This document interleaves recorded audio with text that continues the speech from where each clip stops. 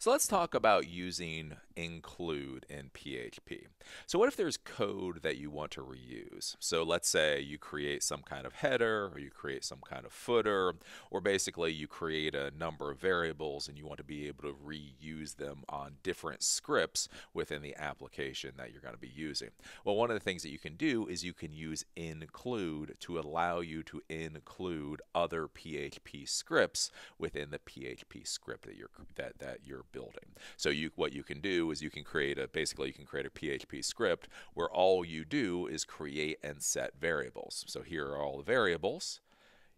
That's all that is. And then when you create a different script that has a functions or has a form or has something else and it needs to be able to call those variables, one of the things that you can do is you can simply include that original script that you created, and now it's as if all of those variables have been written in to the PHP script that you're currently dealing with.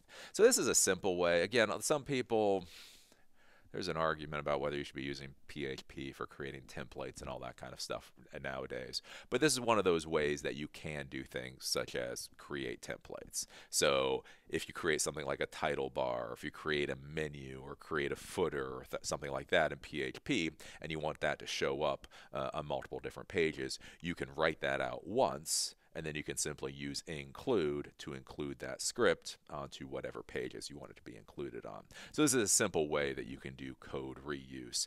Whether or not it's the best way all the time, again, especially in a corporate world, that's its own question, but this is something that you can use especially as you're learning.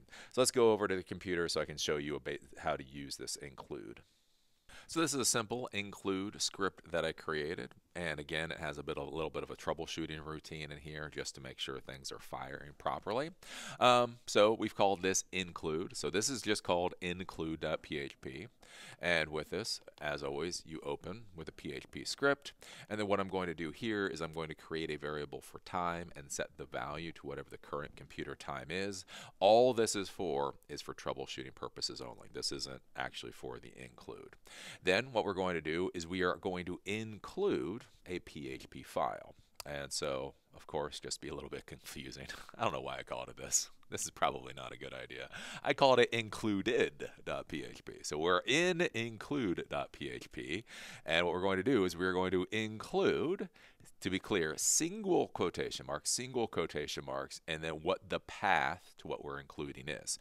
Since this is in the same directory, all we have to do is tell it its name. So it's going to be called included.php, close single quotation marks, and of course end with a semicolon.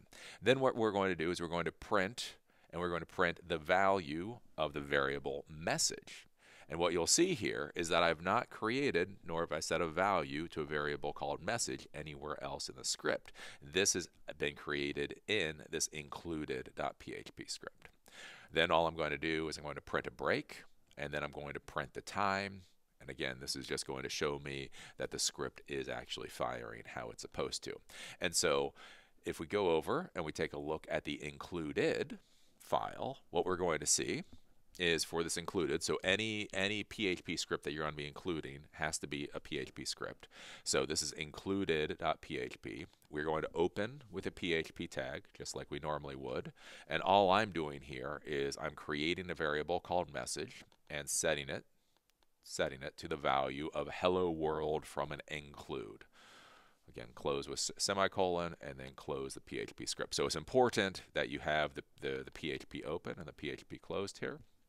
And then if we go back to the include, so we can see that this is how it's going to work. So the print, so the value for the message is coming from that included script. If we go to Chrome to take a look at this, we can go to Silicon Dojo / and again include. Make sure you just do include.php.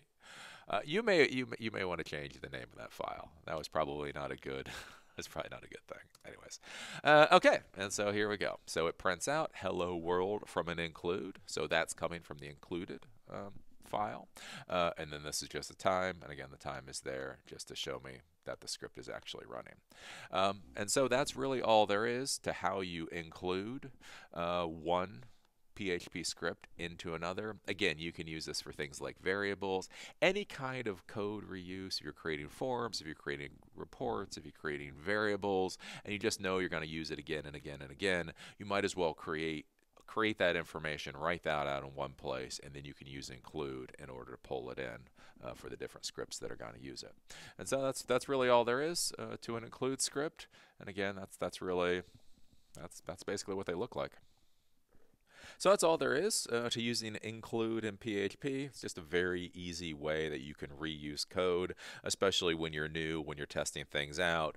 You might as well write something once, include it in a number of different pages, and then work things out from there. There's no reason to keep writing things. One of the big problems you run into in the coding world is simply people mistype things. So if you have the same code and you're going to have to retype it 5 different times, most likely you're going to make a couple of mistakes. Again, the more mistakes you make, the more frustrating it's going to be, the more you're going to scratch your head. Whereas if you can just simply write it once, you make sure that it works that one time, then you can just include it on all the other scripts that you're creating. Makes life a lot easier. So that's all there is to using include in PHP, and that's why it matters.